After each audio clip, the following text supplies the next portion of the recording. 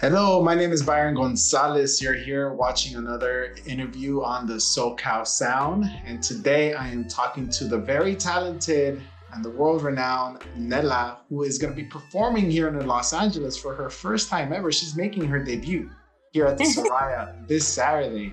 How does that feel? Well, first of all, how are you? I'm good. I'm very excited to go back to LA. Actually, it's not my first time. It's my first time at the Soraya though. So it feels kind of like a first time. But we were there in 2019, was it? I don't remember. And I also don't remember where exactly. But yeah, it's been so long that let's say that this is my first time. Okay, the time you came in that 2019, that was like the first time you performed in Los Angeles? Yes, that was the first time and only actually. So this will be my second time, but my first at the Soraya. And of course with Enrique and C4 Trío. So I'm very excited about this. Yeah. Congratulations on all the success you've had since the debut of your album, and then you released an album in 2021, and then you've been in a soundtrack, and you got asked to do music for a movie, and all these great musicians that you've also worked with and got to perform with, which is just a long list of talent. And then now you're included in that long list of talent too. Oh my God, such an honor. To be honest, it's been a crazy ride. I mean, I know people sometimes ask me, oh, wow, so fast. You went from this, to have a Grammy, and then just in a few months, I'm like, whoa, what about all of those years in silence and working, So yeah, I've been doing this since I was 11 and I'm 32 now. But it just feels like now, lately, really the results of all of this hard work have been kind of how do you say, they're kind of more clear, I guess. I mean, there's a lot of things that I still want to do and a lot that I want to achieve, but it's been great these past 2 years, since 2019, which was my first album that I released, Boy, then the Grammy, and then signing with Sony. I'm sorry, Tambor. Yeah, Tambor, bring the doggy out here. Tambor, what is it? Wants to be in camera too. He's a star, that's why. Yeah. So yeah, it's been amazing. And being on tour is one of my favorite parts of being an artist, to be honest. So being on stage, and I haven't stopped since 2019. We almost every fall and spring we've been touring. So that's pretty awesome. And you were saying that you started music since you were 11.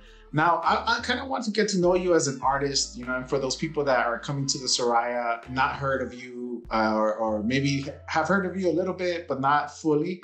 How did you get started in music? How did you realize that this is like a career path that was actually obtainable for you? And I'm sure at 11, that must have been like a crazy revelation for yourself. Yeah, I've always said that I don't take in vain. That I'm very fortunate to know what I wanted to do for the rest of my life when I was 11, because it's not easy. I've always said when you're 15, graduating from high school, knowing what you're going to do for the rest of your life is kind of difficult, Mm-hmm. But for me, so clear. I always loved being part of all of the shows in school, acting. My voice was never kind of pretty to say that. I always said that somebody opened my throat and put a new throat, because it really changed. I really loved dancing, and I was part of every show, but never singing wasn't my thing, to be honest. But then I joined the choir of the school. They never gave me a solo, by the way. And it wasn't until I discovered this album by Christina Aguilera, by the way, called Street. Yeah, that it was when she got a little, Tambor, stop it. It was when she got a little more jazzy, and actually the songs that weren't as famous were the ones that I loved. And I started just to imitate her and just repeat what she was doing. The runs for me was very attractive, the what you could do with your vocal cords. So of course Celine Dion, Mariah Carey, and all of these artists were for me my teachers, to be honest, because I was just repeating whatever they were doing. So And after that, that's when I knew that I wanted to study music. And I told my parents, hey, I just want to go to the US and I would love to study music. And then Berklee College of Music came to my a teacher, my harmony teacher in Caracas, the capital, Venezuela's capital. This was the one who told me, why don't you go to Berklee? And I'm like, you're crazy. That's for geniuses. I cannot do that. And then he was like, I'll help you for the audition. Oh my God, that's cool. And that was 2011 when I went to Boston to study music. Yeah. What do you think maybe the 10-year-old self would say, or your 6-year-old self would say after after this whole journey that you've been through? Like, I can't even imagine. Oh my God. I that's funny. I never thought about it, but I think she'd be so happy because I used to lock myself in my room after school. Instead of going and playing Nintendo or doing whatever and playing with Barbies, I don't know. I would just lock myself in my room, turn on the computer and sing and dance in front of the mirror. Britney Spears, Christina Aguilera, all of this. And I dreamt. Before TikTok. Yeah, exactly. I imagine it was just for me. So this was my dream. Like, I always imagined I had like a bunch of people in front of me, and I will even like do like I was like playing with the audience and stuff like that, you know? And now to be actually able to do it, you know, and have people singing my songs and stuff is, wow, it is a dream. It is a dream. And I always say it every time I'm on stage, like, I appreciate people, you know, just coming to concerts and getting to know who I am and the music and where it comes from. It's a beautiful feeling, I gotta admit. It seems like your dog also wants to sing. I think that's why he's crying. I think I should go. You want to go outside? I'm going to just come. Just gonna let me go so we can review. Okay, go. Be happy. Bye. He needs to roam. Yeah, this is my first dog ever, by the way. This is pandemic. Oh, really? Involved in there, but it's been the best thing I've done in my life, to be honest, besides singing. I got 2 doggies during the pandemic too, and it's been great. Oh, amazing. All right, so now that you're coming to Los Angeles, performing with Luis Enrique and the C4 Trío, and for the people that haven't experienced you live, what can we expect? Are we going to expect like a full band, orchestra? Is Luis Enrique going to make a special appearance during your show? Or is that secret? Or are you going to go on into his stage and perform something? What can we expect from Saturday's show? Yeah, well, my first album, if you listen to it, is very naked. It's very acoustic. It's almost only voice and guitar. So that's how I started my concerts. But now, my second album, which is a little bit more, it has more electronic elements, a little bit more modern. You mean it? How? I don't know how. He's tiny. So funny. He opened the door. Anyway, it's hilarious. So for this Saturday, it's gonna be full band because the second album brought like a more modern, more dancey, I think, sound, and I want to like kind of try to bring that sound. I'm sorry. That's okay.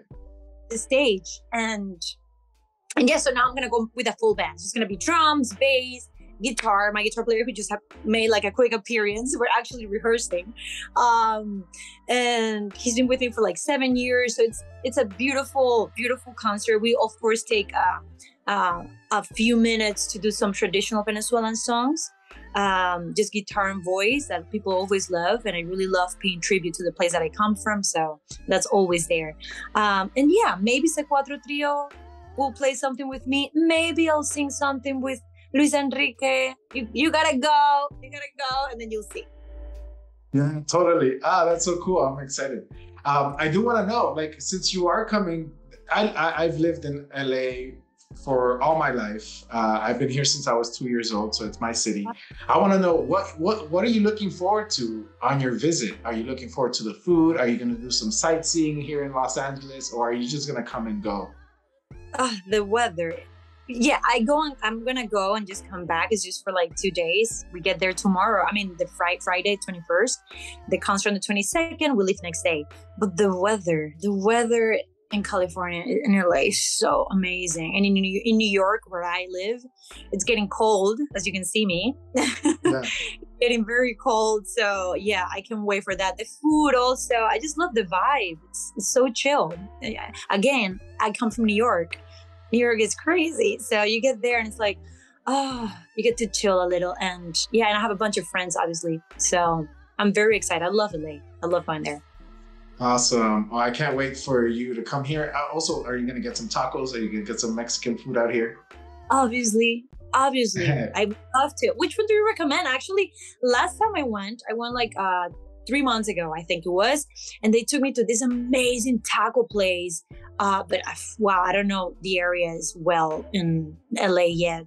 But anyway, I mean, I guess anywhere you go to eat tacos is going to be fine, right? Yeah. My favorite is close to the Soraya. It's down on Lindley and Sherman Way. It's called Tacos Reyes, and that is my favorite one. Cool. Thank you for the tip, because we'll definitely go. I'm always looking for options. Yeah, I love food. I love going to restaurants and trying new food and traditional food. So I'm happy you told me that. Yeah, it's like 8 minutes away from the place. I live close by, so I'm always going there. Amazing. Well, this is going to be my first time in Northridge, to be honest. I've never been exactly in that area. How far is it from LA? From LA, about 15 to 20 minutes, depending on the traffic. Okay. Not bad. Yeah, but this taco spot is like down the street. Okay, amazing. So walking distance even? No, not walking distance, because everything out here in the valley is like long. It's true. Yeah, it's true. A lot here, but I love LA and I'm so excited. I've never sang with Luis Enrique before. Of course, I've been a fan of his work. I grew up with his music as well. Yo No Sé Mañana, which is the anthem for every Latin person. And C4 Trío, their family, I love them, and we of course have a few songs together, even recorded. My last album, Como la Marea, was with them, C4 Trío. Jorge Glem, who's part of C4 Trío, recorded with me 2 songs in my previous album. So they're just incredible. One of the best bands, I think, in the world, because what they do is just so different with 3, with the same instrument, cuatro. It's just crazy. It's crazy. Yeah. And what a pairing too. Y'all just it's a perfect pairing. The people at the Soraya, they know what they're doing. Of course, Luis Enrique and Nella. It's going to be a wonderful time. And I hope everybody can buy tickets. The Soraya.org is where you can purchase tickets. They're still available, but they're running low, so be careful. Yeah. I'm so happy. All right, Nella. Well, thank you so much for your time. Te agradezco mucho por hablar conmigo. And I wish you the best of luck and a safe trip over here. Gracias. Thank you so much. Thank you for having me, and I'm sorry for the interruptions of tambor. It makes it more fun. I love dogs, so it's okay. Thank you. I'll see you soon then. Ciao. Ciao.